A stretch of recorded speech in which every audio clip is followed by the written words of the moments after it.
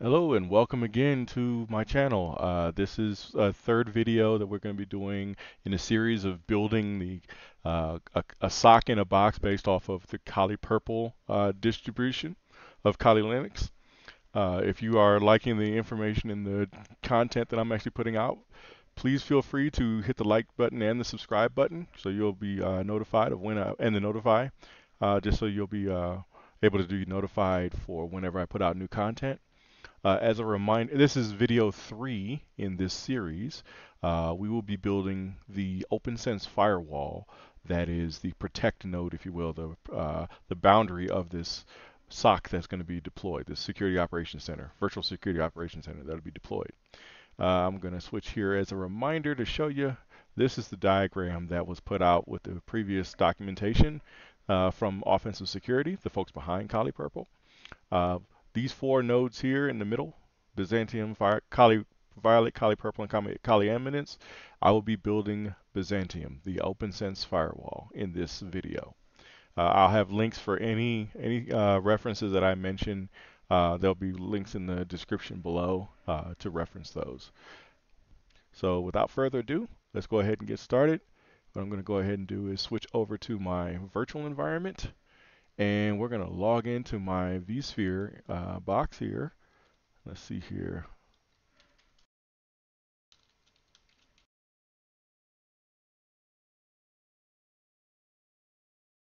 And so, also something else that I will actually do, I will pull up my documentation that I actually put together for this particular project.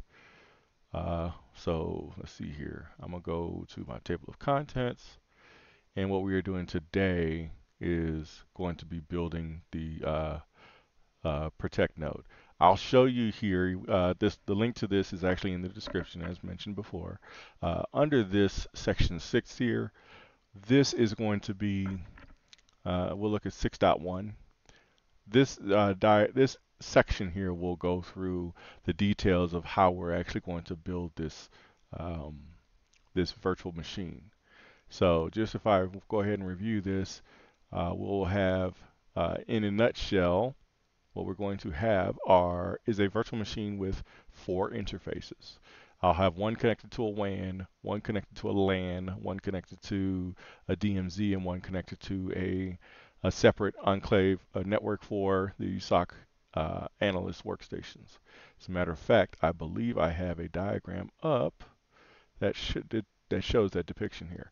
Yes, this one right here. So actually, this is not the exact one. It would be this one, I believe. Yes, this is the one. So our firewall is going to have a connection to a WAN, it's going to have a connection to a LAN, it's going to have a connection to the, well, excuse me, this is DMZ. This would be the LAN interface, we'll just call it management. And this is the SOC analyst workstation, I call it OPNet. One of the things that I actually can show you ahead of time here in my environment, if I look at my networking in vSphere, clicking on networking, I already have a lot of different uh, virtual networks already created. And the networks that we will actually be using here, we will be using this SOC WAN, or actually this is not going to be the one that I'm actually doing. My WAN connection, I'll be using this internet gateway as the WAN connection. That will give me internet access. I will have, let's see here, SOC management. That will be my management interface. SOC DMZ and SOC OPNet. So these 3 and this gateway here. Those will be my 4 networks that I connect this to. So going back to this, let's take a look and see what we're actually configuring. We're going to call this, I'm going to name it as, well, let me see what I actually have already, because I do have a couple virtual machines built.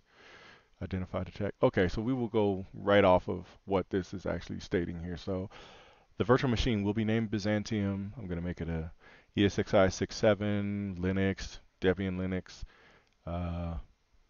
We'll give it and these are the details here. And wherever I thought possible, I went ahead and basically use the exact same values that are called for from the offensive security version of the Kali, the Kali Sock in a Box deployment guide. So with this node, it has two CPUs, 2 gigs of RAM, 128 gig drive, and then um, our four networks. Although, like I said, I'm going to use a separate network here for the internet, and I will attach the ISO. So this is all I wanted to take a look here. Is what are the details? So 2 CPUs, 2 gigs of RAM, 128 gig drive. Let's go ahead and get that going. So I'm going to go ahead and right click here and create a new machine. Go ahead and make sure I select it. We'll give it a name.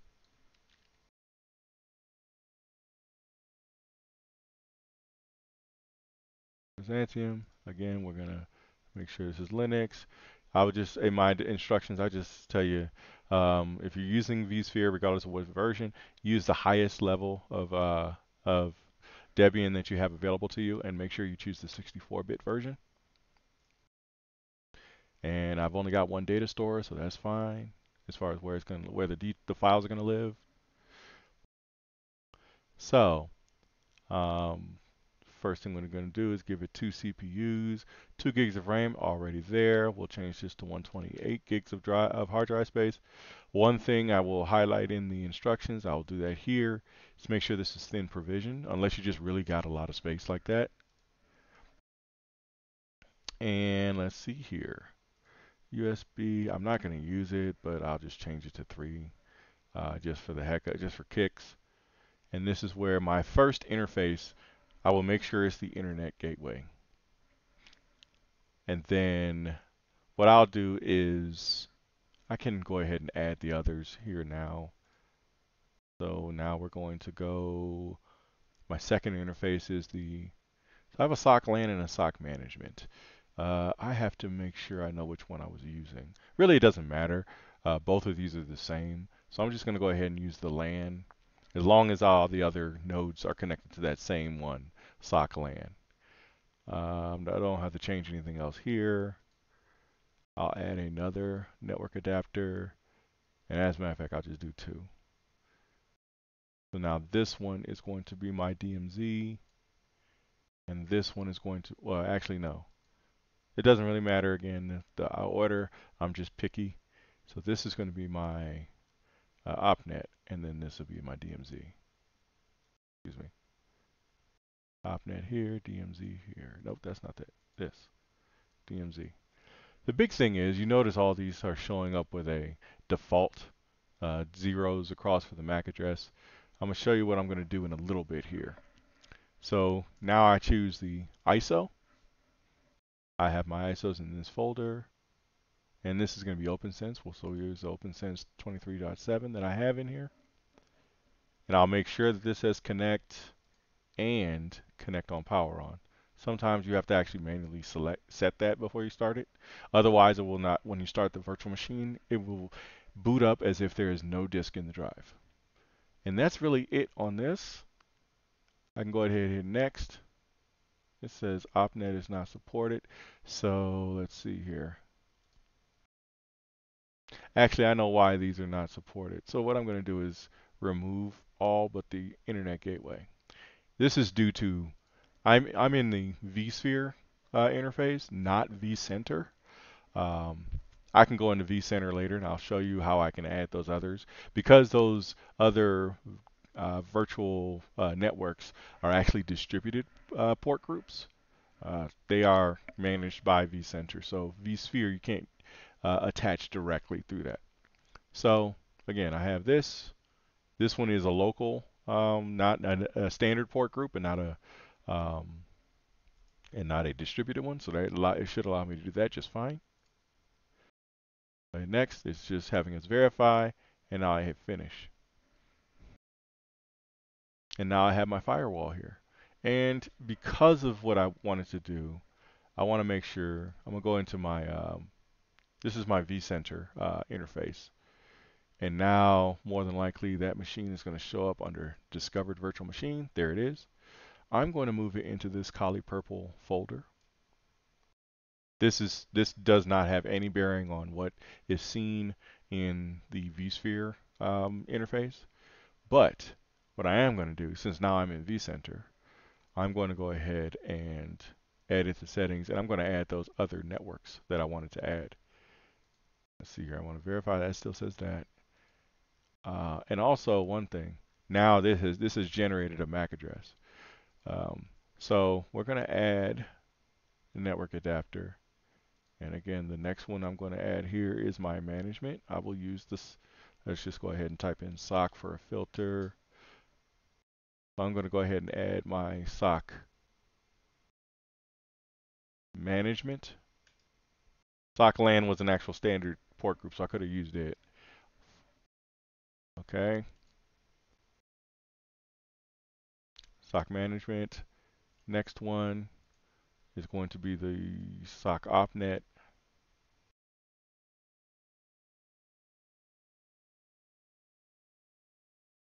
And the final one will be the SOC DMZ.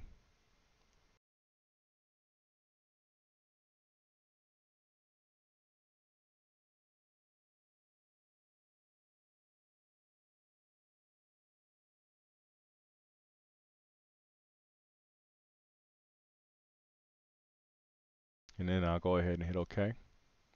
And now what I'm going to do before I fire this bad boy up, I'm going to go ahead and hit Edit Settings again. And this time I'm going to expand all of these because now they all have MAC addresses. And it's key to know what MAC addresses, let me see here. I'm going to use this notepad here as just a little scratch pad. So it is key to know, and I'm going to put this off screen. All I'm going to do is identify each network. So my first one's going to be the internet or the WAN, I should just say that. And then I'll take this guy and copy it over. And I'll show you what I've got after I've done all this. LAN. And this is going to come in, this is going to be detrimental when it comes to once you get to the point of after you've installed the OS, you will need to, in the text mode of setup, what it's going to do is ask you to identify your interfaces. Which one is your internet connection? Which one is your LAN connection? Those are the two that really matter, but later on you will need to know all of them so you know which interfaces are which, and therefore that allows you to be able to set your firewall rules and things up properly. Actually, let me get this OPNet first.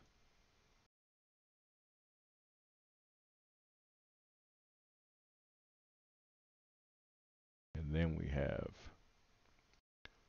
the DMZ.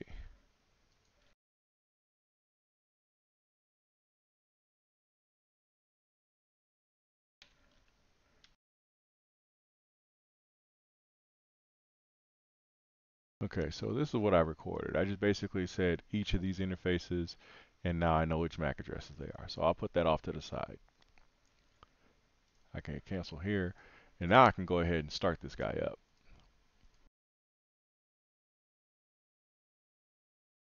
And in the vCenter, I like using the vCenter interface over the vSphere interface. For those who are not familiar with the vSphere, in here, if I wanted to actually look at the interface, I have a limited window size and whatnot. This is basically my console. I like using vCenter because I can at least use the full screen. Yes, I know there's an existing connection. That's fine. And I will make sure that I have my instructions here off to the side as well so I can follow those. Actually, those aren't mine. Those are the original, but I have mine as well. So now let's get back to this guy. And just for kicks, I'll go full screen.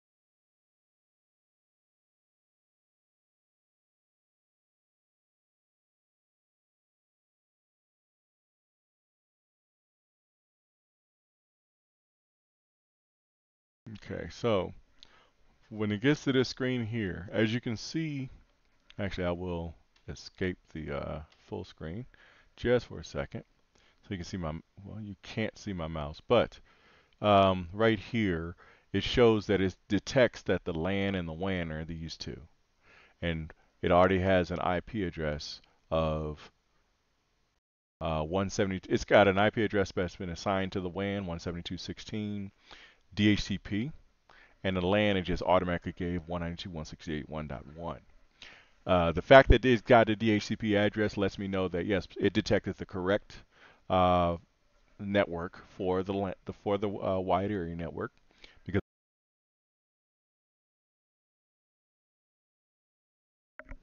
excuse me, my microphone went out again.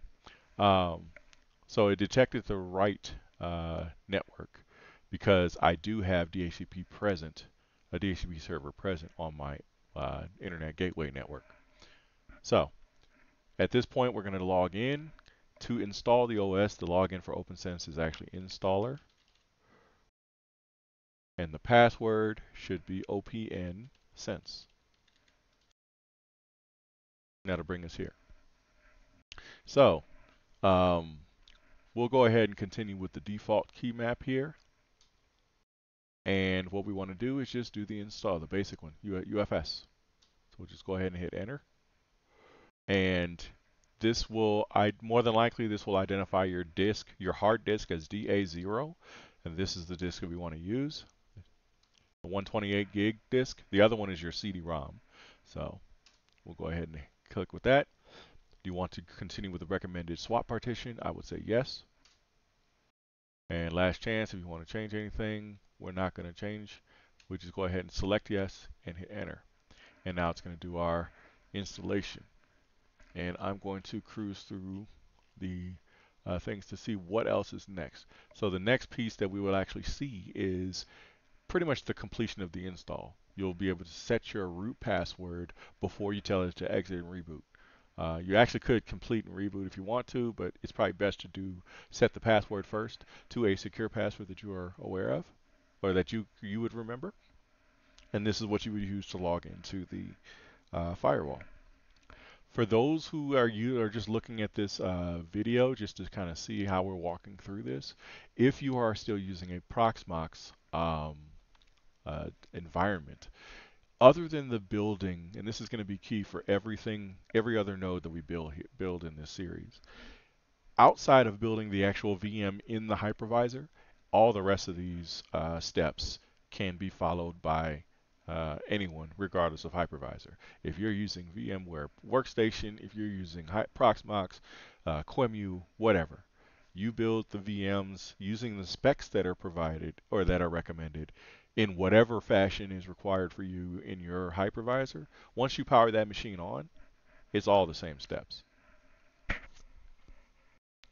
One thing I will say while we're waiting for this installation to complete, the Proxmox instructions, the original instructions, does not indicate that you need a workstation, a separate workstation, be it a physical machine or a virtual machine, that has access to the local area network side of this firewall.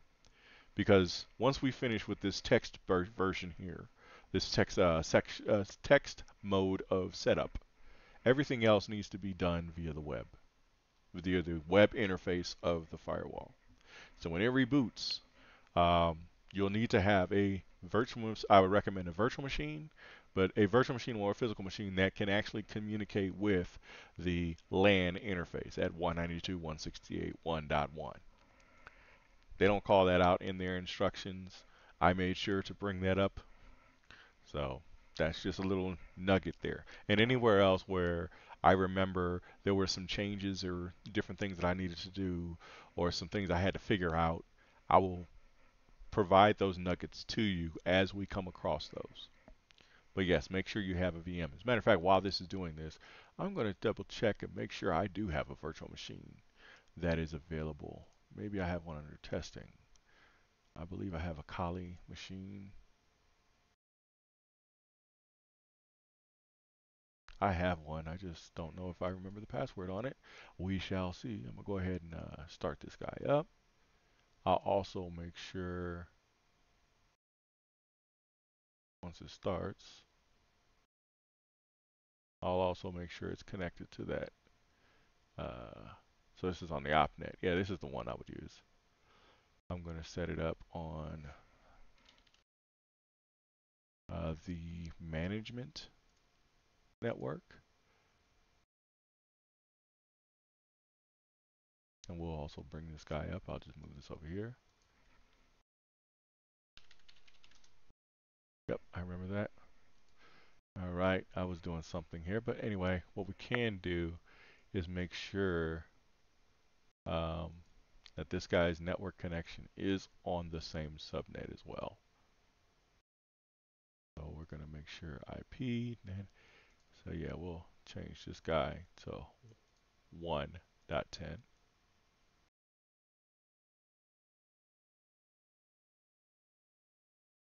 And its gateway is 1.1. And I'll use DNS as well for 1.1. Save. All right. And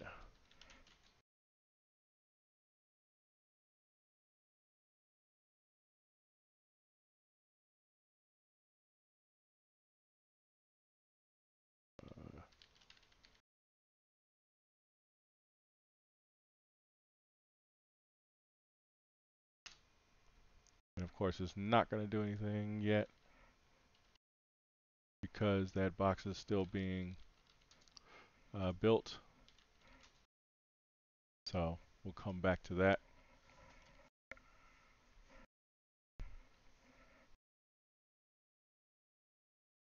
And right now we will wait. Again, it's going to, it's just about done installing the actual image. And then after that, we'll set our password to a secure password for the root account. And then we will just go ahead and tell it to exit and reboot. And we'll see a reboot. And after that, we basically have to go on to another machine. In this case, that other Kali machine I just showed you, and browse, navigate to the LAN interface so that we can log in with the credentials you just created. It'll be root and the password that you provide. We still getting unreachable here. It probably won't reach it until after the either A, the image is done, or B, right after I reboot.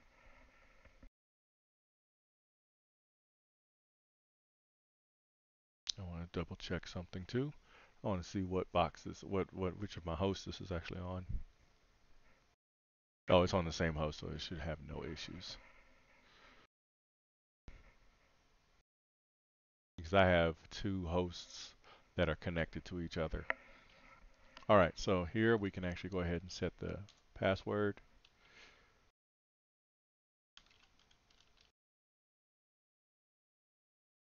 And we'll reset it again.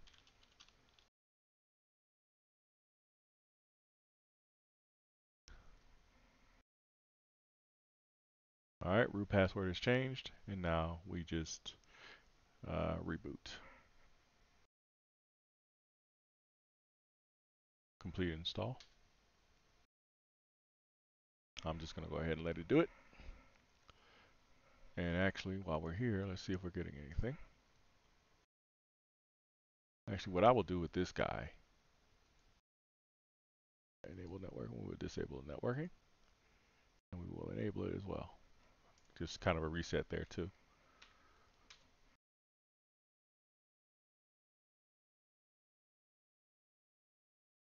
And now for those who have seen a BSD variant of an OS reboot, this is going to look very familiar.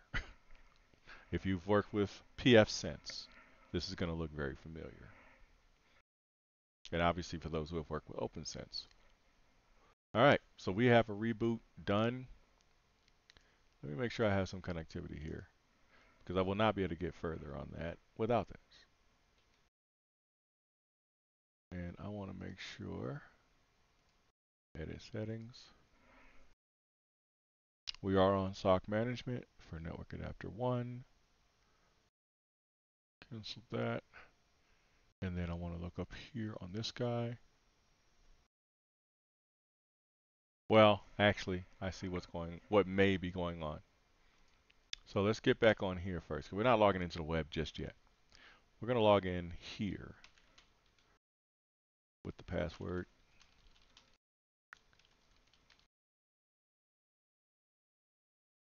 So now, first thing we're going to do is assign interfaces. As far as configuring lags, we're not going to do that. We do not want to configure any VLANs. Now, this is where you need to know what those IP addresses, or excuse me, the MAC addresses are.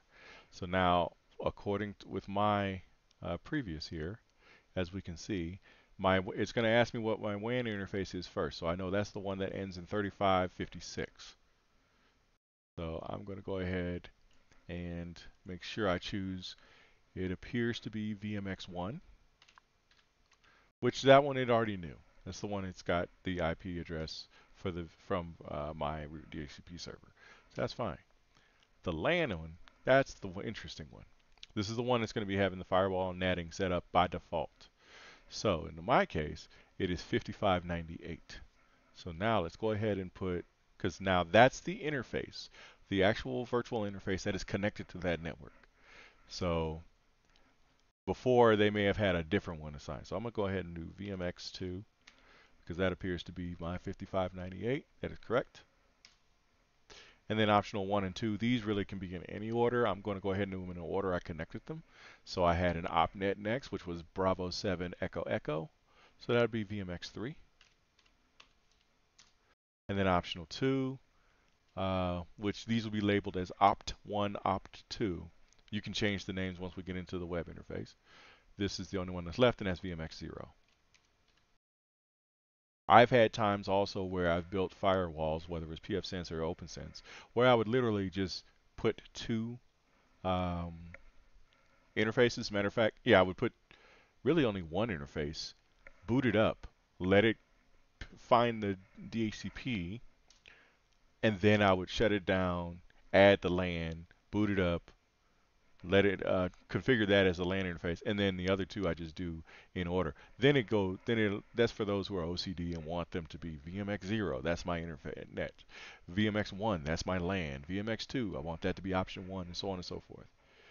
We do not have an option 3, so we're going to go ahead and hit enter. Are these, we're just verifying? Yes, we want that. And now it's restarting some services. It's making sure that the interfaces are allocated properly. And now this is interesting because now I can see that opt2 was the one that they had at first. So in this setup, what I can do, I'm not going to do anything. I'm going to go to my Kali box and see if I'm getting anything. I wasn't even pinging. I'm still not seeing this, but this may be due to the fact that the firewall appears to have this same IP assigned to both. But what we're going to do, if I go back to this diagram, we want to see here. Actually, I don't need this diagram. I'm going to come back in here. I'm going to come back to this diagram. I'm going to go ahead and set the IP addresses for those other two interfaces. So my management, actually that's what I'm going to do. My management is going to be 220.1. I'll go ahead and set that now. And then OPNet is going to be 200.1. And DMZ is 10.20.31.89. So we'll go ahead and set those right now. This is optional. You do want to make sure your management and your WAN interfaces are configured properly before you move on to the web interface. So let's go ahead and let's set management 220.1, excuse me. So now option 2 or selection 2 here, I could do set interface IP. And I'm going to go ahead and do the LAN, which is 1. IP, do I want to configure via DHCP? That is a negative. I want to go ahead and add an IP, 192.168.220.1. And I believe you can go ahead and /24 that. and it recognizes the, nope, it does not like the, it doesn't like the CIDR notation. So you just put the IP address in there, and then it asks you for the subnet mask length, 24. In PFSense, it'll allow you to do this. See, you can do it either or. For the LAN, do I have a gateway? For LANs, no. So I'll just hit enter for no gateway. I'm not going to configure IPv6 via WAN tracking. I don't want a DHCP, and I don't even want an address. I'm just going to hit enter. Do you want to enable DHCP server on the LAN? Yes, I do, actually. I want to go ahead and give this the start 192.168.220. We'll go 100 and 192.168.220.110 because there's not going to be too many things that are going to be using this. I only want this just for setup. I'll disable it later. Do I want to change the web GUI protocol from HTTPS to HTTP? That I do not want to do. I want to keep it on HTTPS. You want to generate a new self-signed certificate, GUI certificate? That is yes, you want to do this. And you want to restore the defaults? Yes. Not sure if this really does anything, but the way my setup was done, I did yes on both of these.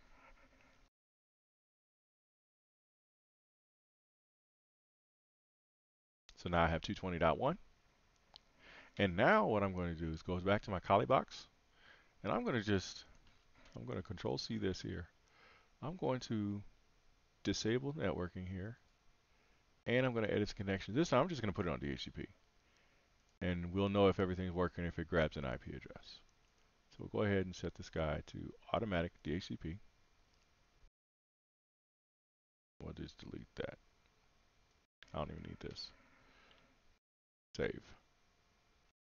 Okay, and now we will enable networking. And for just to make sure, we'll go ahead and restart Network Manager too.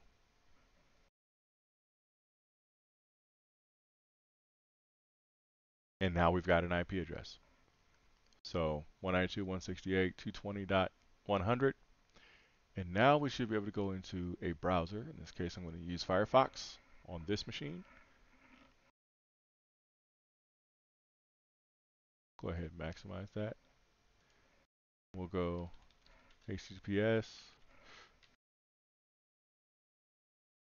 220.1. And now we got connectivity. So potential risk, we'll go ahead and advanced, and we'll accept it. And now we log in with those same credentials.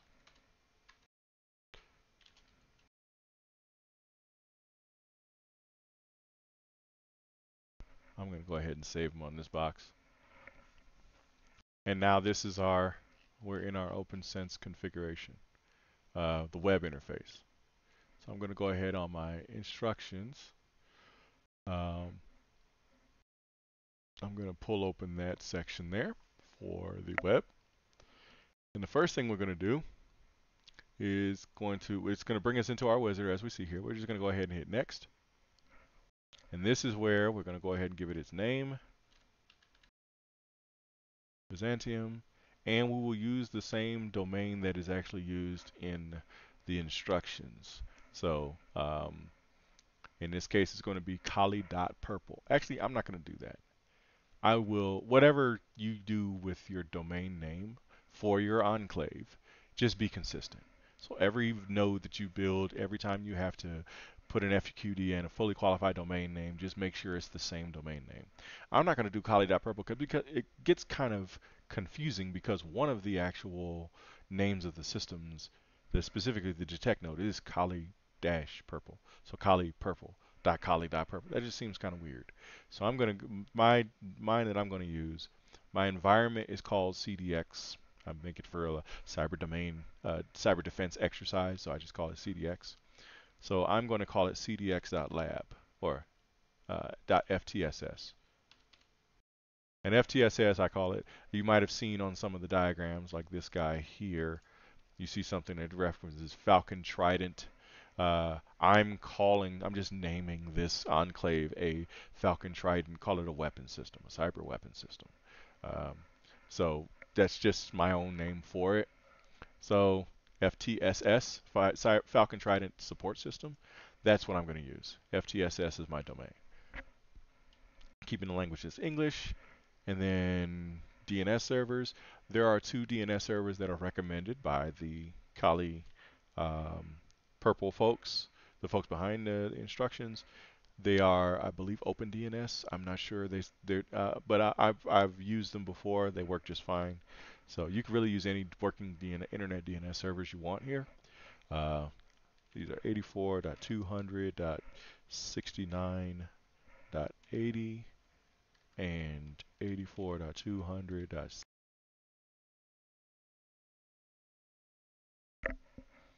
84.200.70.40. And we're going to leave this checked for override DNS. We're going to leave the resolver checked. We're going to enable DNSSEC support. And then we'll go ahead and hit next.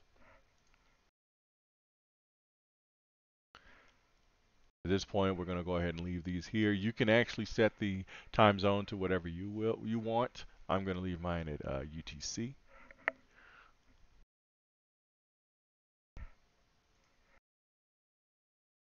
Next up, this is the WAN interface configuration. Currently it's set at DHCP. I'm going to leave it there. Not going to really make any changes here. So scrolling down to the bottom, go ahead and hit next. And then your LAN interface should be next. I'm leaving mine. This is going to be, and I want to double check this is the IP that I was using in this diagram. It is 220.1. So that's going to be my that LAN. Subnet mask 24. That's basically taking the information, the configuration that we set in the text-based setup.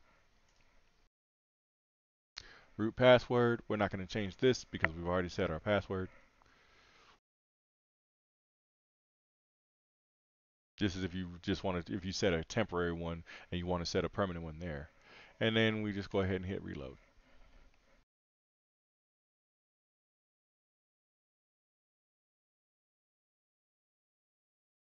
All right. And if we go to our dashboard, we should be able to see a little bit of these items here. So we see the LAN interface here. We see the opt1, we see the opt2, and we see the WAN interface. So the next steps that we're going to do here is interface assignments. Actually, we don't really even need to do this because we did this on the text side. But just to show you, we can go over here on the left side. We click on interfaces, and then we can click on assignments. And actually, we can do something here. So this is where if we hadn't done it during the text mode, we could actually configure the appropriate interfaces with the respective LANs. What we can do here, I'm going to go ahead and do this now. I'll click on the name. And let's see here. I believe, description. So here I can actually put the name of what I want it to be called. So I'm just going to do, this is SOC management. And we'll go ahead and hit save. And as you notice here, it's changed from LAN to SOC management. So I'm going to go ahead and name all the rest of these.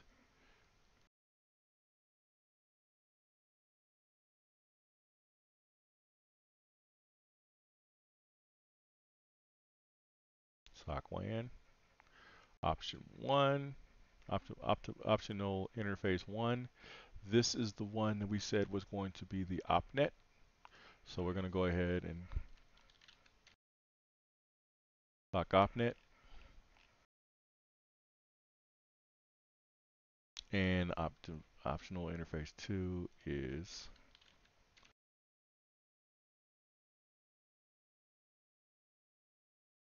DMZ. And actually, I should have, while I was in those, let's see. The management one is done. OPNet I want to do. If I go back to this diagram, My OPNet interface should be 200.1, and my DMZ it to be 1020.30.189. This is OPNet, so we're going to go ahead and choose IPv4 configuration type. It's going to be static, and we're not going to do anything for IPv6, nothing for Mac. And since I put IPv4 here, now I can enter 192.168. Which one is this? OPNet 200.1 with a 24-bit mask length. No, don't need to do anything here.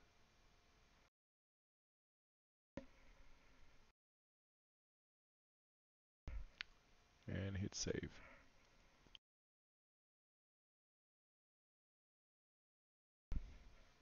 So now we actually have that IP address here. And then for management, this guy, static IPv4 already, oh, not management, excuse me, DMZ. IPv4, I believe it was 10.20.30.189/24. Save.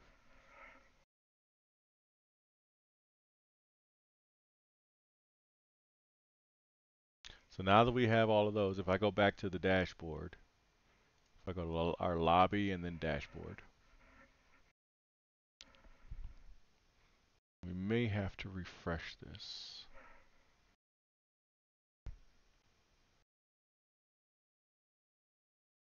Let me double check OPNet.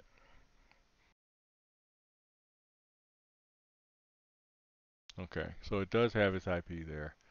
Um, that's all that really matters here for the moment. So now that we've done the renaming of the interfaces and configuration, now let's do some other further configuration.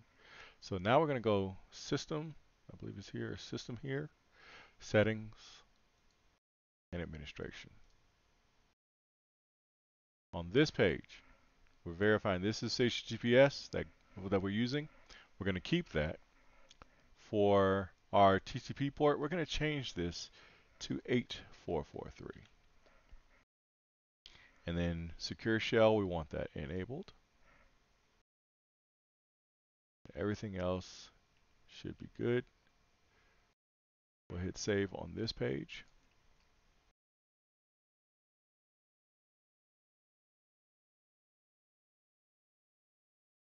And now it's not going to necessarily redirect us. We'll have to click on this link because now we're using a different port.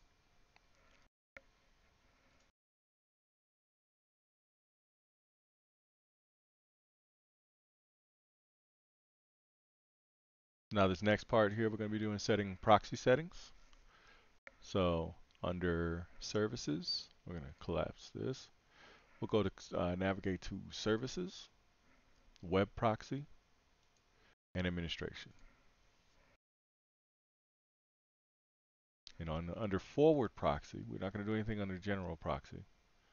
I'm going to disregard that right now. Under forward proxy, I want to use my LAN interface, so that is the SOC management. This will be port 80. We will check the box for enable transparent HTTP proxy. We'll change our SSL to 443. And then we'll go ahead and hit apply.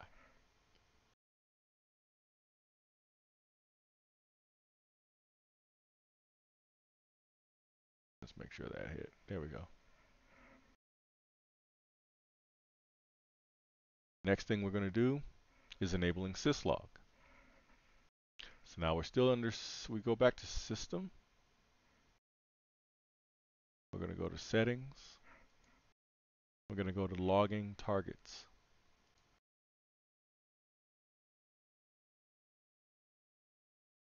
Under here, we're going to have an alias. We're going to create a new alias. So that's going to be this plus sign over here.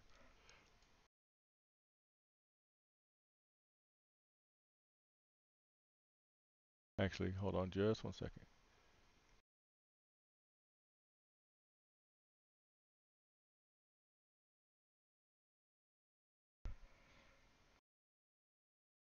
think I missed a part, at least in my instructions. So what I would do is I will consult this document here. This is under installation. We're going to search for the logging. We've already done the configuration of the LAN interface. We have the proxy. Actually, for this one, Elastic Agent beats. I'm going to double check these. This is all after the detect mode. Here we go. I took this piece. So basically, we're creating a UDP4 transport for Kali Purple, in our case .cdx.ftss, and that's just going to be going to syslog to Elasticsearch. That's what I was looking for here. So they don't go into details as to what all to select here, but I did. I'm going to bring this back over right quick. This section right here. These are all the things we're going to actually select. Actually, what I will do is give me a separate screen over here so I don't have to keep bouncing back and forth.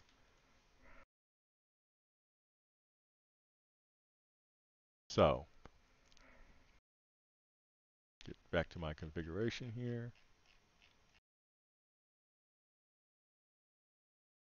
And what we'll do is get back to, so UDP4, and what is selected, we're going to select audit, config D, DHCPD. You really could select everything here if you wanted to. I just had certain ones connected. Filter, firewalls, gateway, IPsec, and then we have NTP, NTPD, NTP date, OpenVPN, Resolver, Squid, and Suricata. Okay.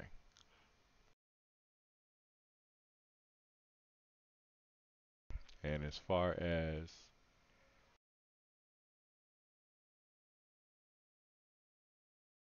the others, levels, it says nothing selected, nothing selected. The host name is going to be key. Host name and the port. We are going to use 9001, not the default 514. And the host name, we're going to use Kali-purple dot, and in my case, cdx.ftss. This will know because later on we're going to configure actual resolver names, so column DNS entries within the firewall, so that it knows how to translate this. And this is syslog to Elasticsearch. We'll go ahead and save that. So now this guy is already configured to start sending syslog data to Elasticsearch. Right now there's nothing receiving it, so it's just blindly sending it out. But once we get that detect node up, it will automatically start receiving this data. So now we're going to actually do some updating of OPNsense. So first thing we're going to do here, we're going to go right back to the lobby, to the dashboard. And right here, we have a button here that says click to check for updates. It may give us a little message. It's doing a check first. And there will be updates. With this 23.7, there's guaranteed to be updates. After a few seconds, we will have a screen that just pops up showing you all the latest patch notes. There it is. Actually, they have a new version, 24.1. So we'll hit close. We're going to scroll right here. We're going to just scroll all the way to the bottom of the screen. Once we get down to the bottom, we'll have a button here that says update.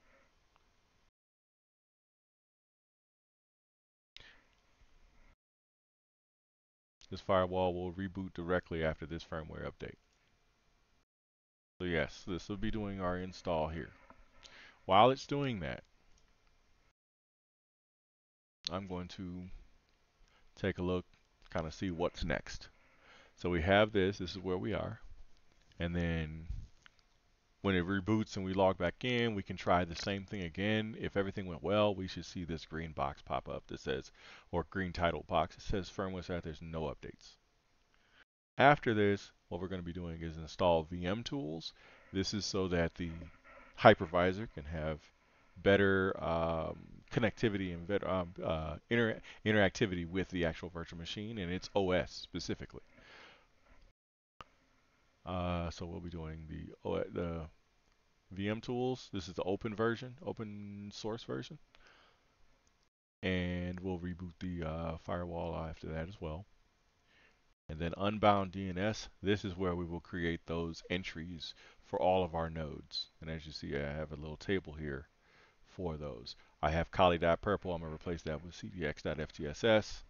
But we will, and also these IP addresses, I'll be changing to 220, just because that's what I'm currently using right now. As a matter of fact, I'm not going to use 220. I'm going to go ahead and once this thing reboots, I'm going to change this back to 30 because I know at some point down the line I'm going to probably be reading these instructions that I wrote, and put 30 and wonder why things aren't working. So I'm going to go ahead and switch my LAN interface from the 192.168.220 to 192.168.30. I don't really have to do any other changes anywhere else. I believe the DHCP server should go ahead and pick up on that and change its scopes. And, I'll just have to, on this workstation that I'm on, this Kali machine, or actually not that, this Kali machine, I'll have to re-grab an IP address just to make sure I'm on the right network. Other than that, everything else should go kosher. This will take a little bit, so bear with me. But yes, if once it's done, I'll go ahead and move on to the next pieces. Again, we're going to be installing OpenVM tools once it's ready. Reboot. And actually, when it reboots, the first thing I will be doing is the IP change.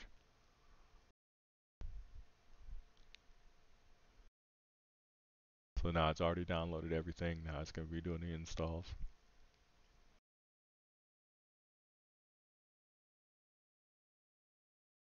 And we'll get into firewall aliases after we've done the the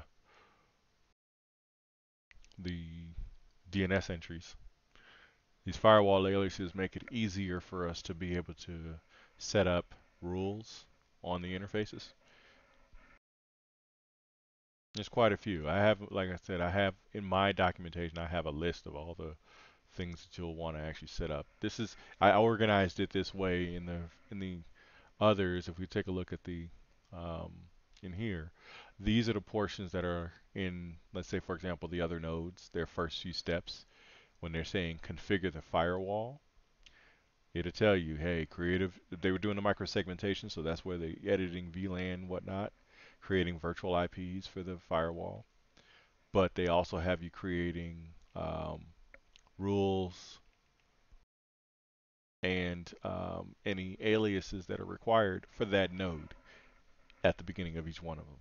So all of those steps for each of these nodes, the identify, the detect, and respond node, they are all consolidated into this protect portion in my documentation here. So once we're done with this, we should not have to come back to the firewall at all. Let's check on our firewall. It's moving right along, doing the installations and upgrades.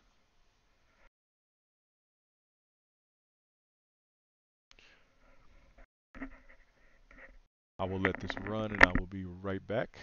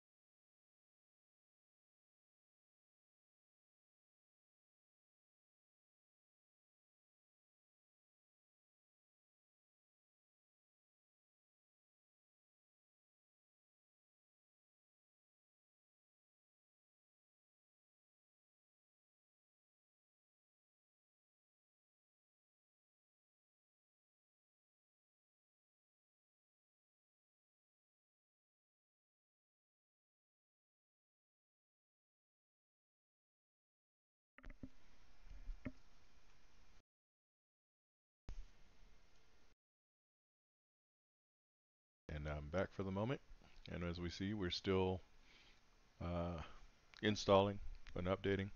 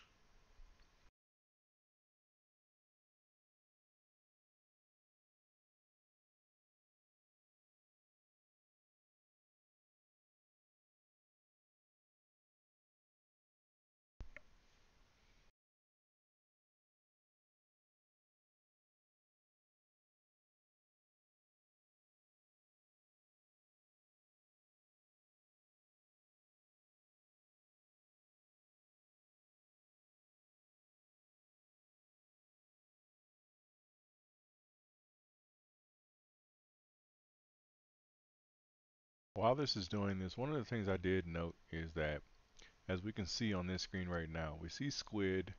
We also saw suricata up there. The instructions provided by this is something else I noticed that was kind of odd or missing.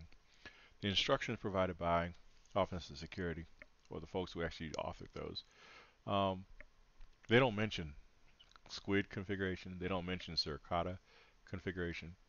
They do mention in the diagram, in that original diagram, that both are present on the firewall, but they don't mention any configuration of them. As a matter of fact, suricata, there's no configuration of suricata at all, whether it's on here or on the actual respond node. Now, to be fair, my instructions don't have any configuration of for either of these titles either. However, I will be working on, at least for suricata, on the respond node and on network sensors. If you still choose to deploy those, I will talk about configuring those. I don't have anything written yet, but that I at least have some familiarity with, so I will be going ahead and do those. Looks like it's just about done with the update, and it'll be doing a reboot.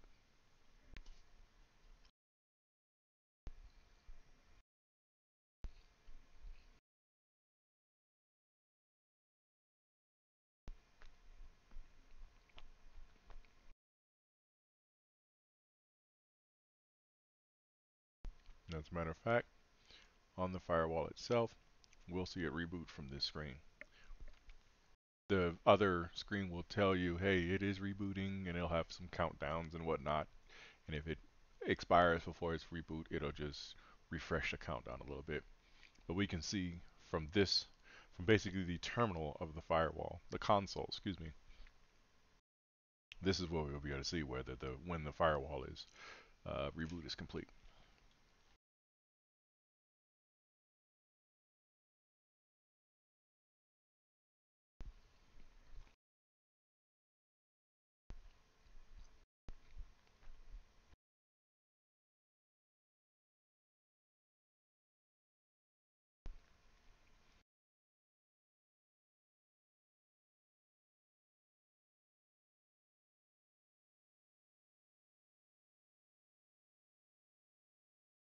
Also, since I did say I was going to change the firewall IP address, matter of fact, while we're talking about that, I'm going to update my map.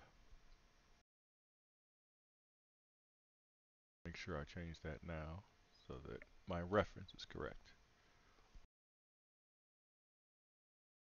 So, since we already set the firewall IP address on this screen from this console here before, and the DHCP scope and whatnot.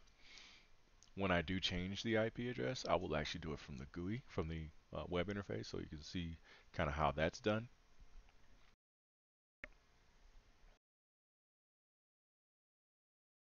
Let's see what our web GUI is saying right now. Still fetching base image.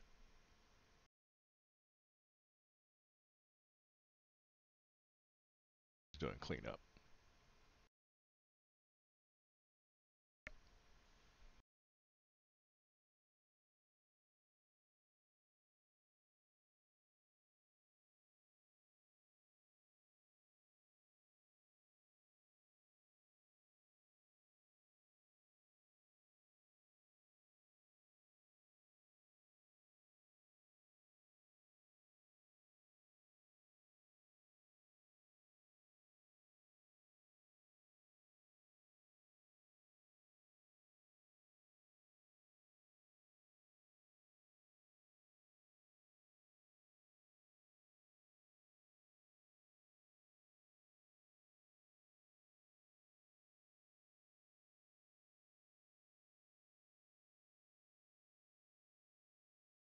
So after this phase, it should do the firewall reboot.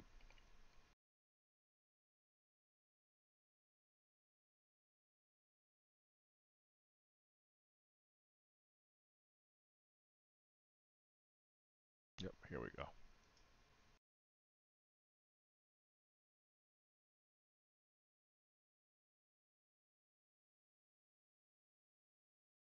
As you can see right there, root at byzantium.cdx.ftss. So at least the host name configurations have changed and have taken effect.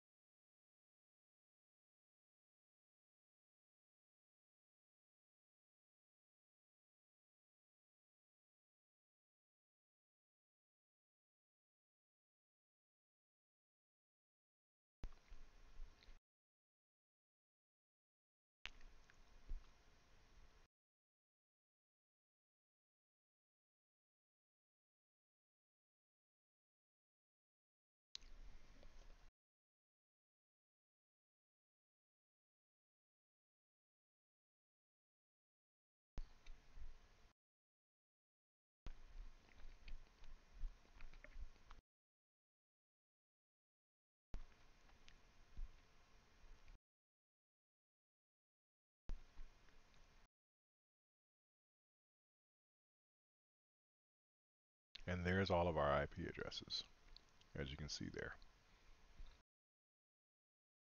And we'll go back to here. It's on our login screen.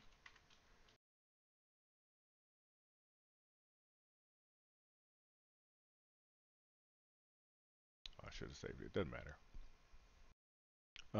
So what we're going to do before we go back here and check again, I want to go ahead and change the interfaces.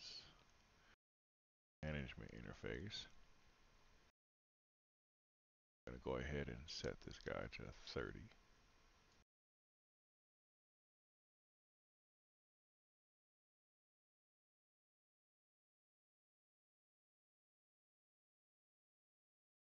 And apply changes. And now up here, I'll go ahead and that.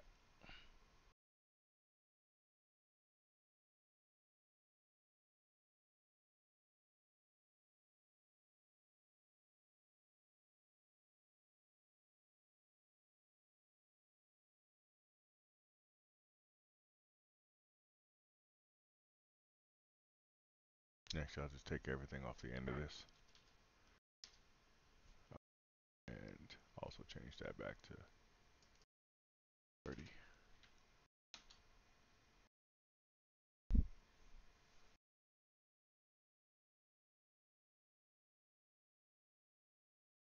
And if it doesn't allow me to go right away, one way I can find out is logging in here.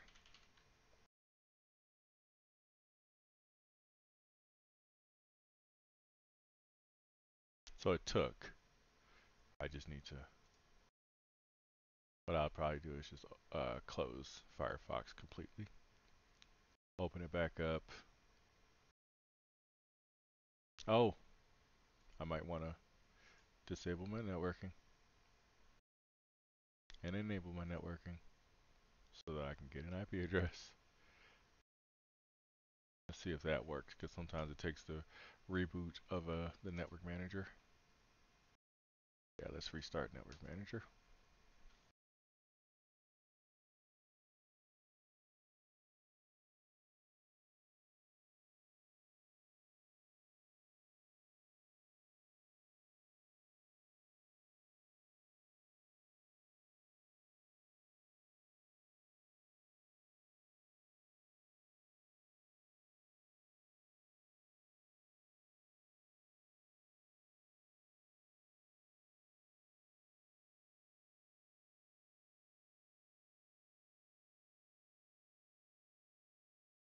Okay, so what we might have to do here is do it from here just so that it can take care of the DHCP as well. Interface that we're doing is 2. Nope.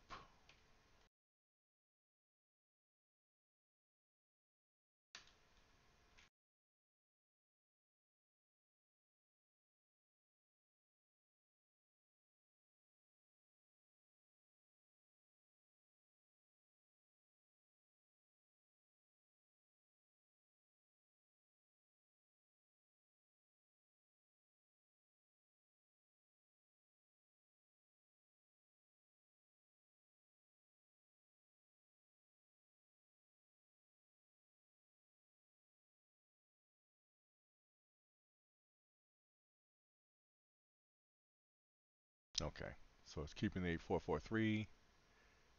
I did have to redo the web certificate because it was bound to that previous IP address. Oh, and we've got an IP already. There you go. Now we can come up here.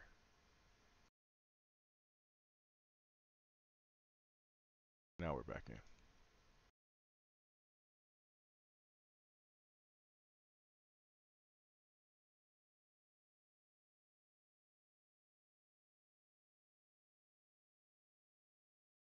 Now we're on. Now we can go back to here and verify that there are no updates. There actually may be. Nope, it says packages are up to date. There it is. Now what we're going to do is install the VMware tools. So system, on the system firmware screen, we're going to go to the plugins tab. I'll just type VM and you can see OS VMware. We're going to click on this plus sign to go ahead and get that installed. And actually, before that installs, one of the things you'll see here, you notice you don't see any DNS name, you don't see IP address and nothing like that. It cannot read that information because it doesn't have any tool sets installed in the guest OS to that recognize that can communicate with the vSphere API. So what we're doing now is installing that kit. And as a matter of fact, now that it has, I don't need to do look at this. Now, and as you can see up here, it says VMware Tools is not installed on this virtual machine. Now I should be able to do a refresh. Actually, no, I think it takes a restart. Yes, power reboot. So yes, I will need to go ahead and do a reboot. Reboot, yes. It's rebooting. And when it comes up, we'll see the FQDN and IP addresses and that kind of thing.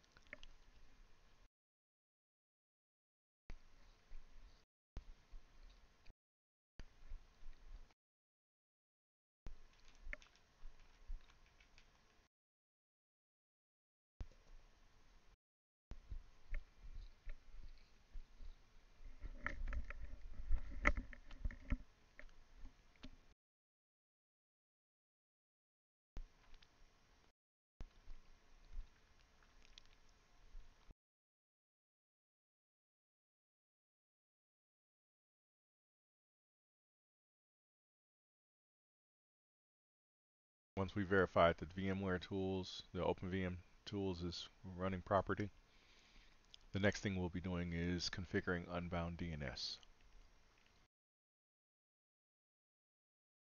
This is what we'll be adding our DNS entries for our local hosts, specifically talking about our detect, respond, and identify nodes, as well as for the firewall. Okay, so this guy's rebooted, and now that line goes away about no tools. I can refresh here and we'll probably see, oh, right here we can at least see it's the tools are running. Before it didn't show any tools. So let's get back to this guy, log back in. Now we'll go to Unbound DNS. We're going to go to Services, Unbound DNS, and Overrides. That's OpenDNS, sorry. Unbound, that's the one I want. Overrides.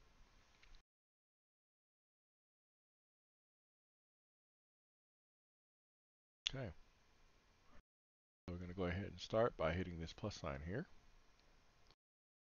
We'll start with our detect node. So I will go Kali-purple. The domain is going to be cdx.ftss. Again, this will match whatever domain you decided to use. It is an IPv4. This is an A record, basically. And we will go 192.168.30.5. And as far as the description, I'll just call mine detect node. This is our SIM, or will be our SIM. And as you can see, we've got that entry. So now,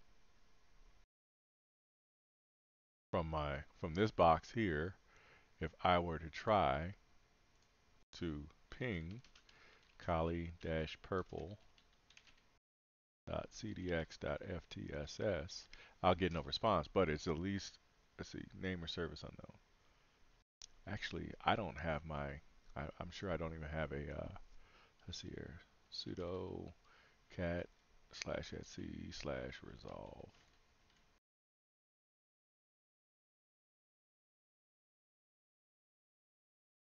Huh, I am.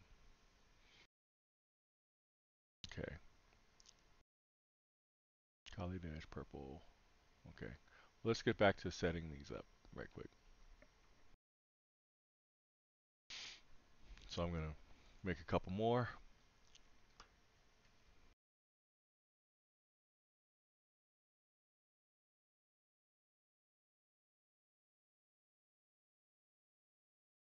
cdx.ftss.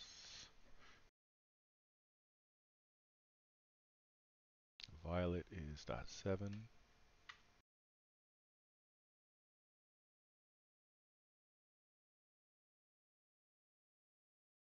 And actually what I'll do, I'll just clone it. Make it easier.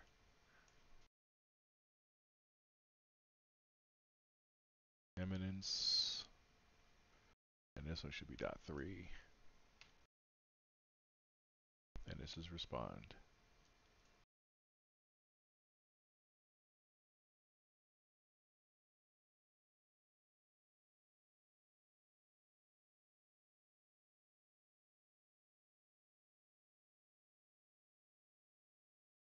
And I guess I'll go ahead and throw one in here for myself.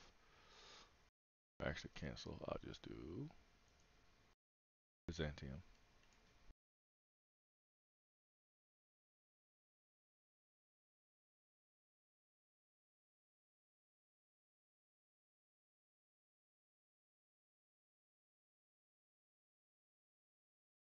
Alright, this is why it wasn't working.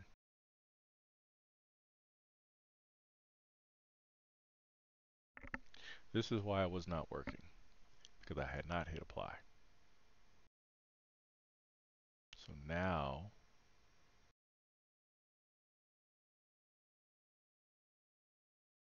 as you can see, it's trying to reach out to that IP. It's resolving. It's not it's not getting any responses because it hasn't been built yet. But at least we see that part's working. Actually, I will go full screen here. So we've created our DNS entries, override entries. Now let's go to firewall aliases. And actually, I will come back out of full screen because with firewall aliases, this is what we're going to be creating. All these aliases here. And they're particularly for ports, port groupings.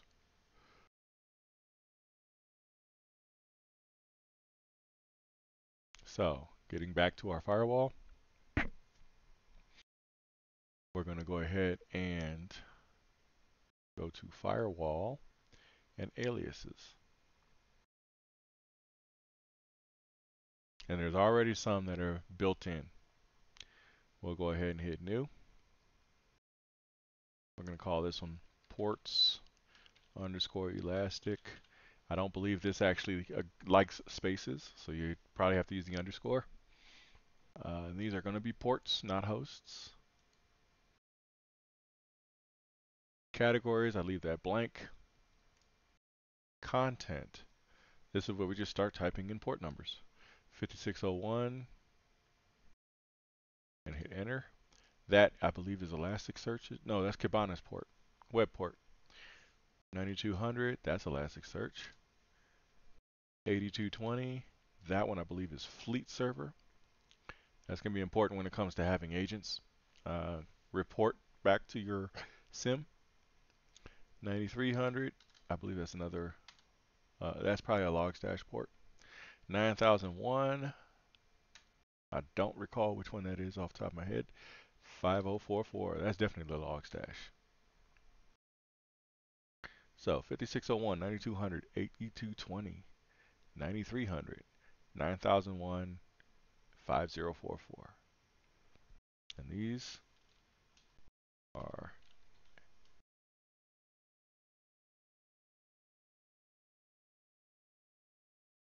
this is optional if you want to get this detailed.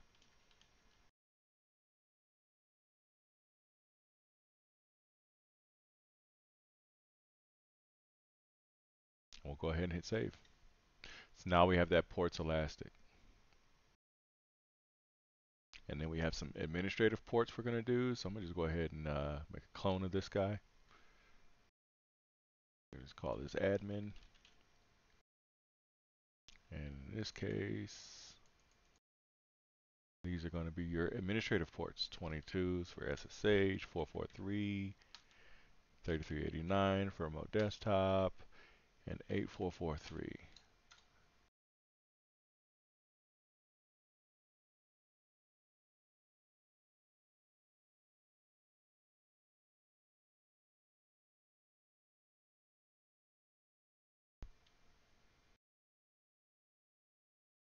That didn't mean to be like that. That should be ports underscore admin. Save. We'll make another one. This one's going to be for Greenbone Vulnerability Management. The vulnerability scanner. Vulnerability scanner.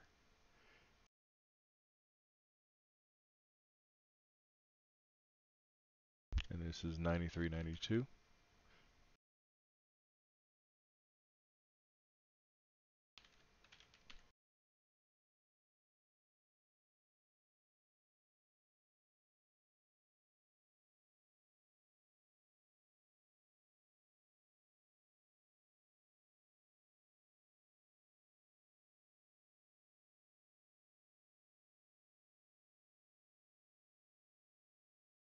We're going to create one for mail servers.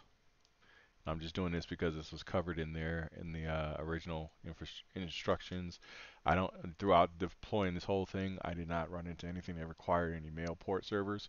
However, if you set up other services within your environment that may have mail services, then this will be already set up for you.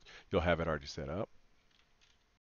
That's something I'll be experimenting with later on sometime. Standard mail ports.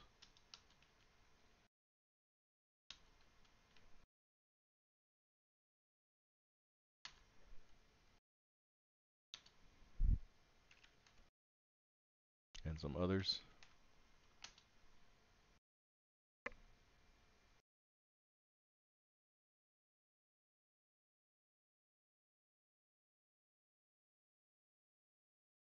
We'll get some web ports in there.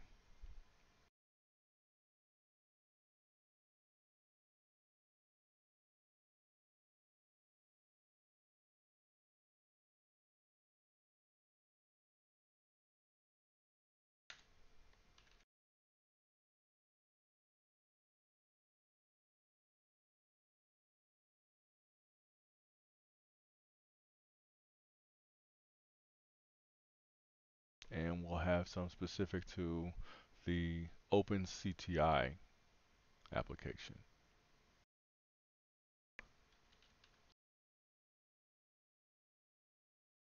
That's another thing I believe it doesn't like. It doesn't like capital letters.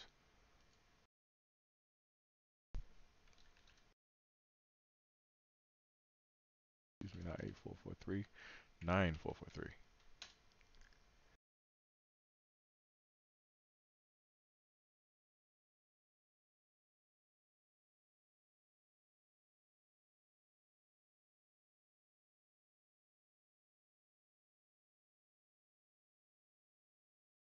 This is also for Portainer on the identify node. Save. Now we've got all these guys built. We'll go ahead and apply.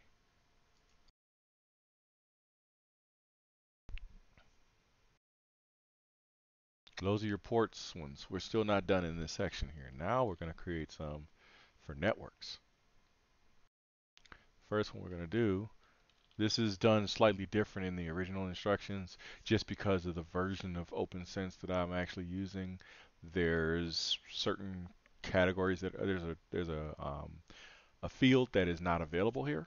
So I found a different way to do this specific one, the RFC 1918, the private networks.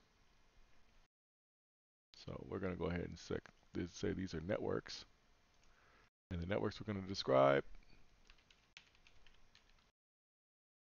the 192.168 block, the 10 block,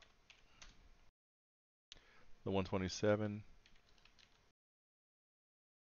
basically your local hosts block, 172.16, and your carrier grade net.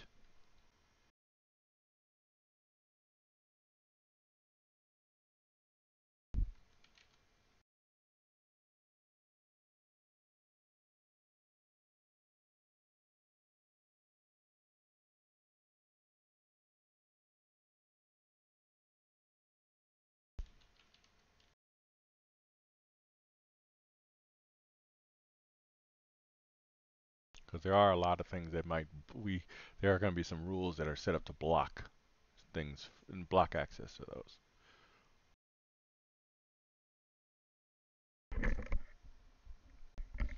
We'll have one for secure server network. This is basically your LAN. Where is this guy? Copy that. We'll call this one SSN for secure server network. And it's the 192.168.30. This is where if I would have kept it at 220, this is what network I would have put there.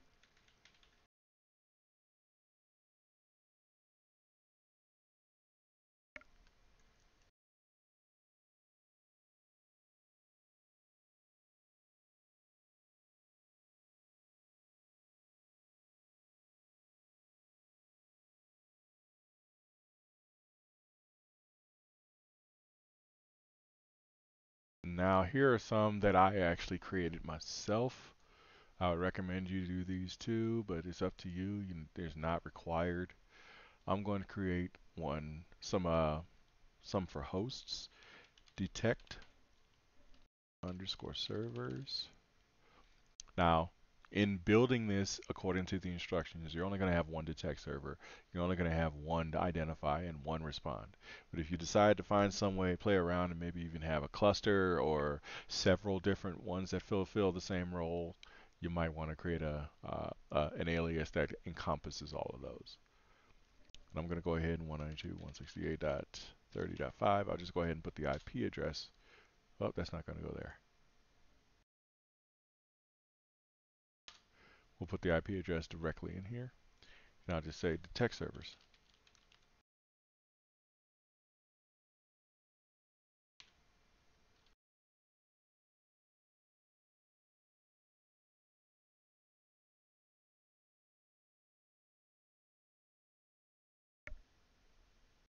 Go ahead and do the same thing for respond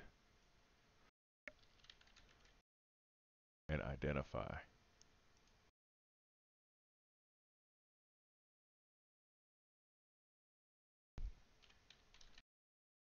Respond is .3.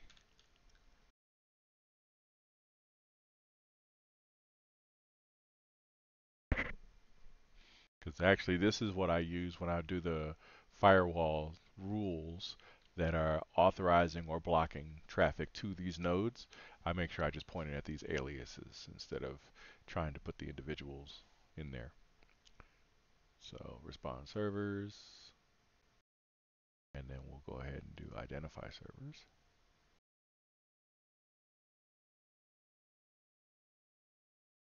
This is .7.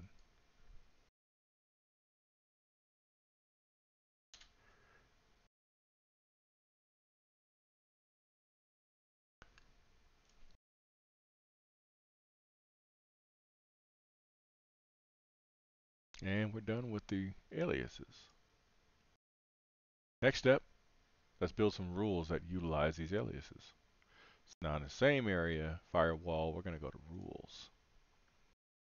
And we're going to go to the LAN interface, which is our management. It gets a little complicated here with the original instructions because of the micro segmentation. But here, because you have there's basically what amounts to an individual interface per virtual IP, and therefore you have a lot more interfaces listed here than what I have. What I'm doing, since I have all of them in the same network, I'm just using the management here and all the rules that are specific to the identify server, the detect server, and the respond server. They're all going to be made for the SOC management. And to show you what I'm doing here,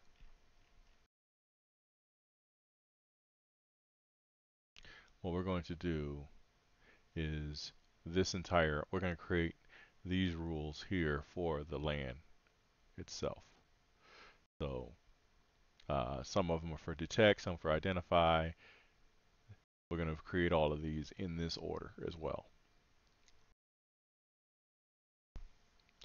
So let's get to here. And as a matter of fact, since I have an internet connection, one of the things I'm going to do, this is going to be a neat trick for me because this makes it a little easier. We'll go to Google and we will go to, I want to go, let's see if this works.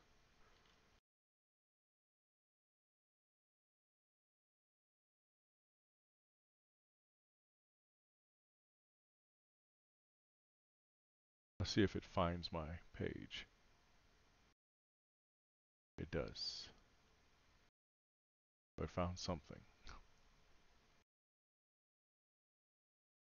There it is. So now this should allow me to copy paste. Since it's on here, I can't copy anything directly from my workstation to this virtual machine, but now that I'm on that virtual machine, I should be able to do a lot of copy paste.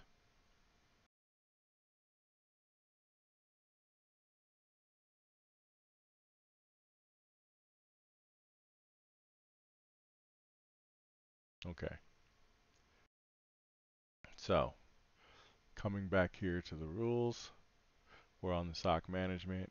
We're going to create our first rule.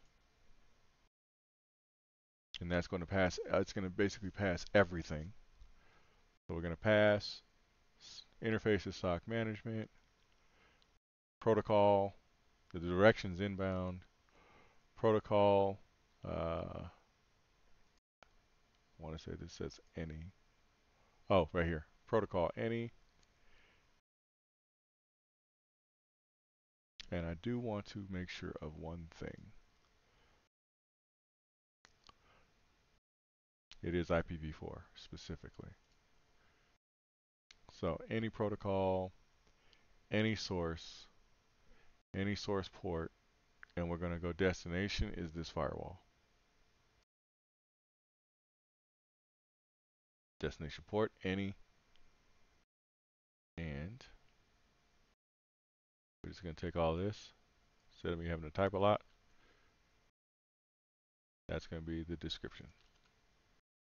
Allow any to this firewall. Category doesn't matter. And we can hit save. So now we have our rule right here. As a matter of fact, the interesting thing about the way this movement around is, I mark this, and then I go to the one that I want it to go above, and I hit this arrow. And now that shoots it up above that. Just to let you know that now. I'm just going to create a bunch of these, and I'm going to go ahead and just move them all at once. But now we have this rule. Next rule we're going to do, we can actually just copy, just to do that. In this case, the protocol is going to be TCP. Any source port, destination is going to be SSN. So now I can type these in because they're aliases, and it recognizes those aliases. And specifically which ports, it's going to be, in this case, I believe this is admin. Ports admin. So I just type any part of this, the label of the alias. And this one specifically is allowing management.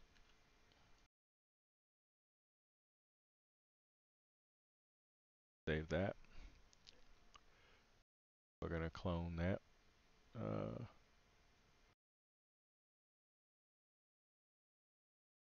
This next one is TCP, and it's going to be, the source is going to be OPNet. So our source is literally going to be our SOC OPNet network, because I want, this is talking about our SOC analyst workstations. I want them to be able to access the identify servers on with the OpenCTI ports.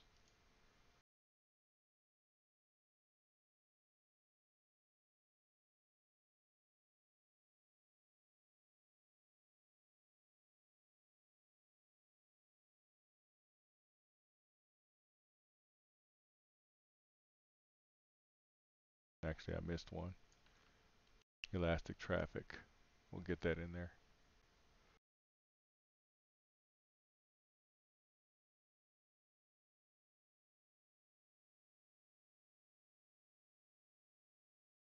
Oh, that's what it was.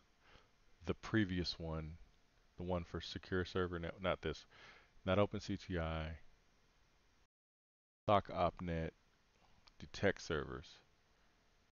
Okay, so I kind of missed. So SOC OpNet to identify, that actually is wrong. We will edit this. It's not SOC OpNet to identify, it's anything. Any. To identify. Yep. The SOC OpNet is the elastic ports.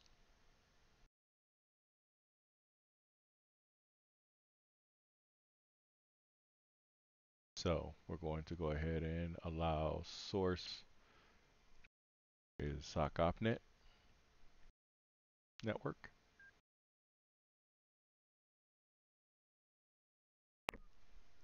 And then this is going to be elastic ports.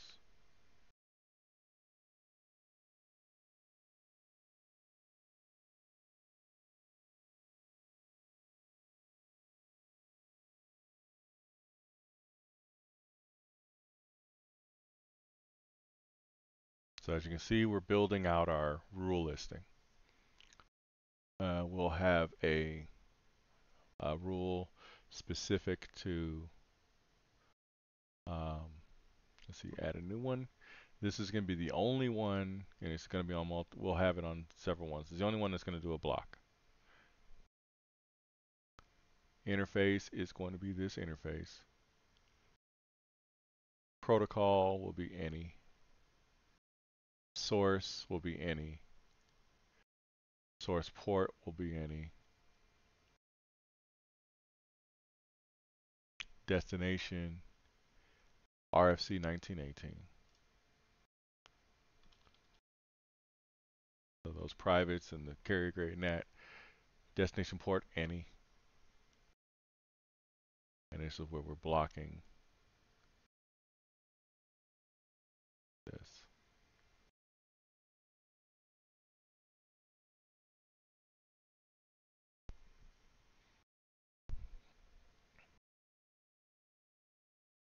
And we'll have, I believe we already have a default rule, a pass allowing any. Yep, default allow any and IPv6 are here. And then there's a redirect rule, which is a pass on this interface. It's specifically TCP. It is specifically the LAN address is the source. So in this case, our management address is the source. Source port any, and then destination is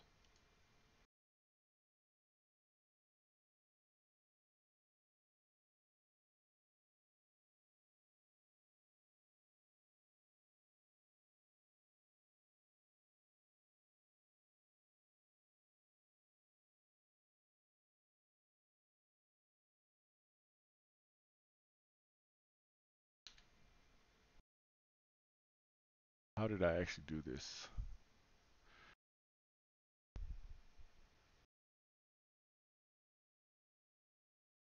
I had a destination of that.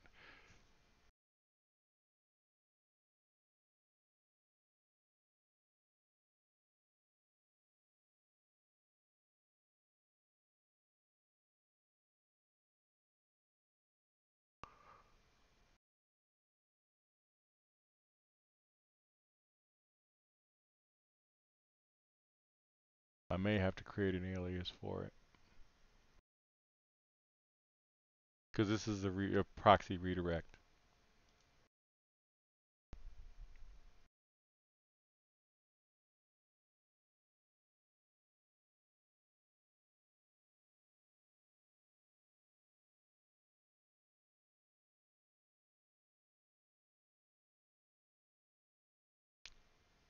We'll do a cancel right quick.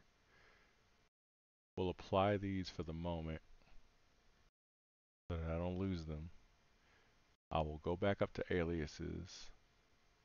I'll create a host alias because I'm not exactly sure how I did this the last time. This is one of the things when I was creating like the RFC 1918, we had to play around with it to figure out exactly what works.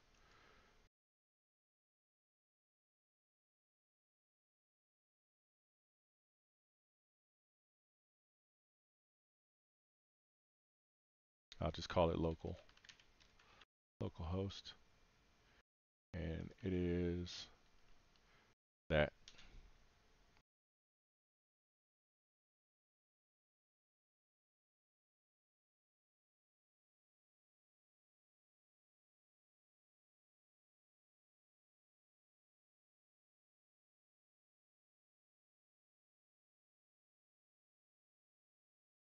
So I'll just call it localhost. It's not a host, it's a network because of the CIDR. We'll apply it. And then we'll go over here to rules for the for the LAN. And we will create that rule. And it is TCP LAN address, so management, not net, not its management address. to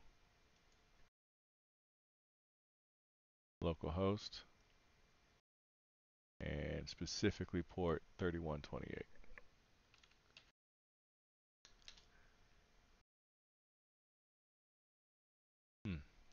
Once again, I'm gonna have to create well, I'll just say any right now. I'll just create this and then I'll come back and change it. We'll just call it a redirect for proxy. I'll have to create that port. I'll just call it proxy port. Save it. We'll apply changes. Come back to the alias. We'll create a new alias, which is a port.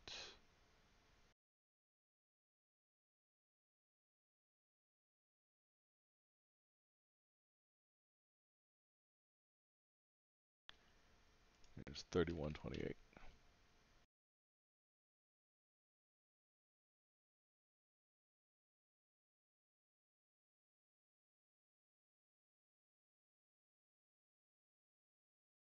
Back to the rules for management.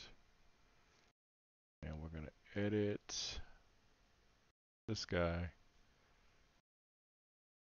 And this time it will be proxy redirect. Save. So those are all the rules, and now we're going to put these in order. Very first one is this firewall. The next one should be the secure server network, the ports admin one. Then allow elastic.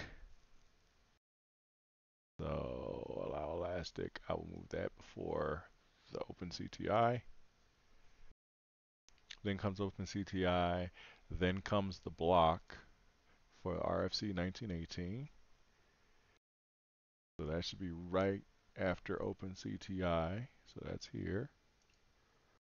And then you have your allow LAN IPv6, and then the traffic redirect. So this is the order we want. And we'll hit apply changes. Now we're done with the rules for the SOC management. This is the one that had the largest list of rules. If we look at OPNet, there's literally one rule, one or two. There's two rules there. So we'll go to that. I'm gonna actually go ahead and copy this guy so I have it on my clipboard.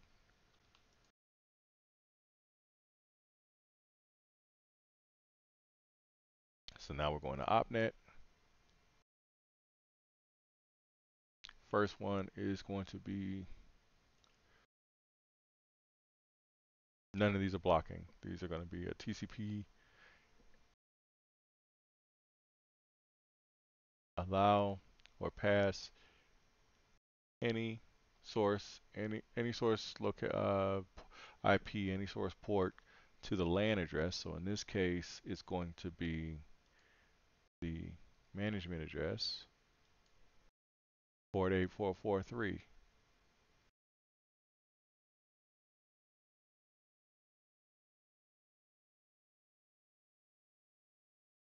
That 8443 is an admin.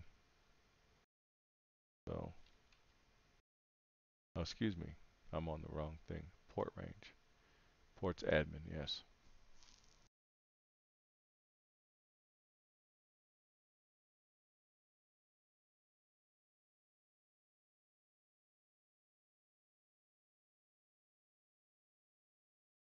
And we'll hit save.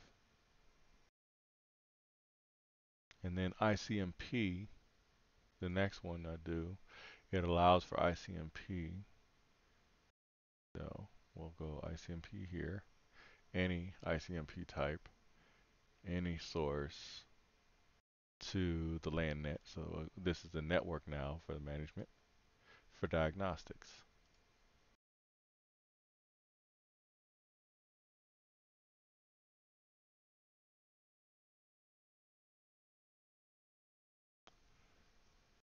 And we'll go ahead and apply changes. And we're done with the OPNet.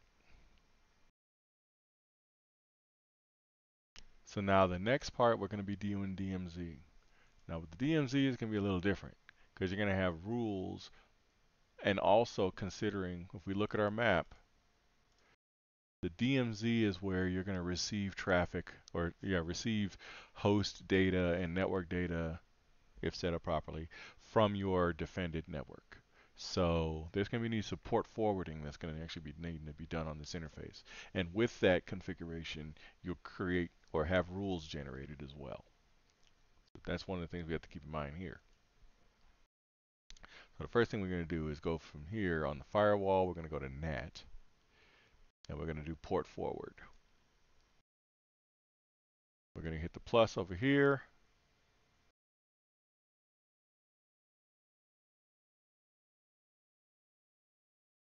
And we're going to ensure that the DMZ is the interface that is connected, or that is selected. TCP/IP version, or excuse me.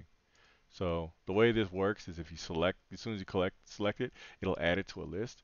So the only one that we want is the DMZ. So we're not going to have the WAN. We're not going to have anything else. We just want the DMZ. So when I click away, all I should have is stock DMZ. So TCP/IP version is 4, doing TCP. And then from source port, we're going to go advanced here. So source, make sure we're doing this here. TCP.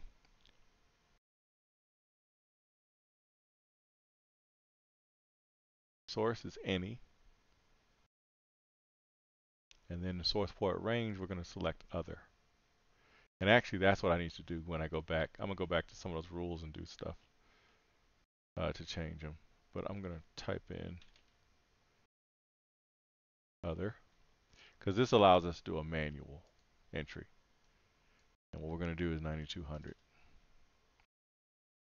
on both of these.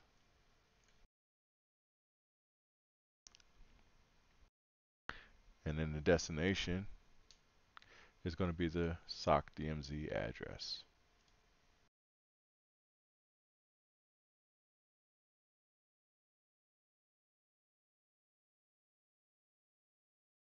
And it's going to be destination is going to be destination port range.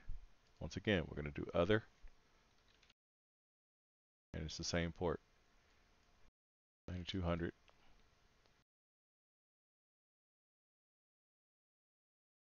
And then the redirect is going to be a single host or network. And we're literally going to put in, let's see. Yeah, we'll put in the IP address of our detect node. So that would be 192.168.30.5 or whatever you set yours to be. And the directed target port is literally going to be, oh wait, this is the port, excuse me, 9200. The host is going to be that.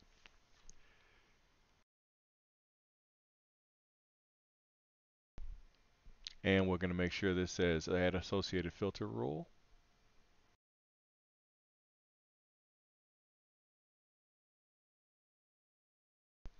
And now the interesting thing is, well, what do we do to apply this? There it is. Didn't scroll down far enough. Click Save. And we'll apply changes up here. And now if I go over to Firewall Rules and I look at the SOC DMZ, I see a rule right here that allows that traffic in. Now, one of the things I want to do, I want to go back to my rules for the SOC management. And specifically, let's talk about this redirect. I'm going to edit this. So,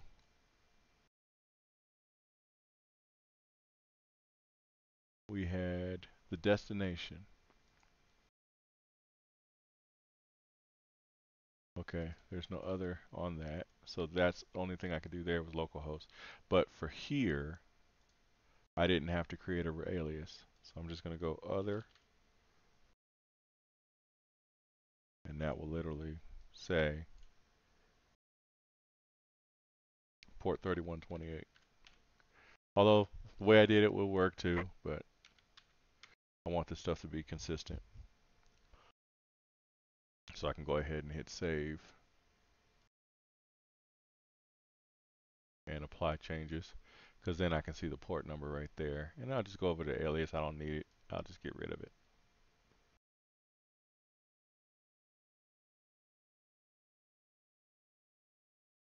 This is garbage, that guy. Actually, this is it right there, right? Nope, this one. Yes. Apply.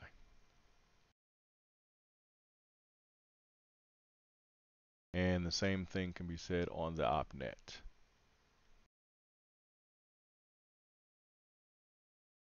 Rules. We're going to OPNet. I put too many ports. I used that. This has multiple ports in it, and I don't need to do that. All I want is 8443. So we'll just go other. And this is going to be 8443.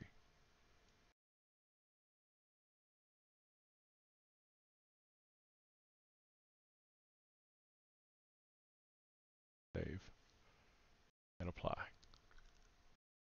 Okay, so now we got the rules set up for the OPNet network interface, the LAN interface, the DMZ port forwarding is set up. We are done with the firewall. So let's take a look at how it looks. We'll hit our dashboard right quick. So we have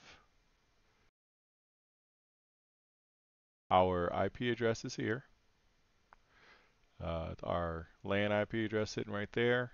This is the one that the OPNet, and then we have an OPNet here. This is the one that our analyst workstations will be talking to.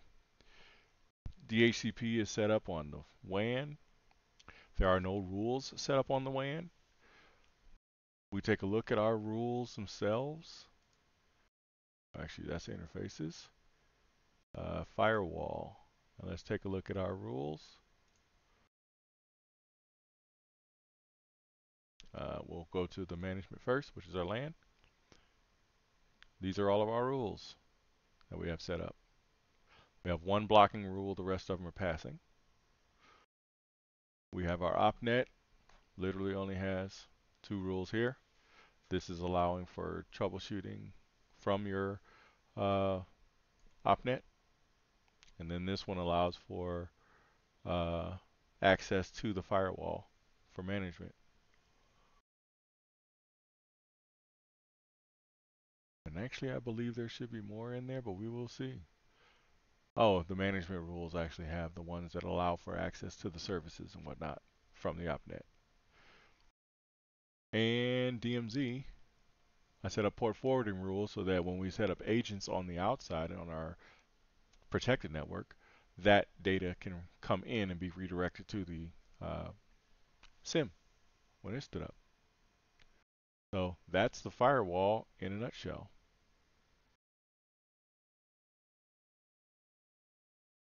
Join me on the next video. The next video, we're going to be setting up the detect node. This is going to be the Elastic SIM. This is what all the agents are going to be talking to. All of our different nodes in our environment are going to be sending their logs to it. So this is our centralized management portion, our centralized management node. Hopefully I will see you on that next video.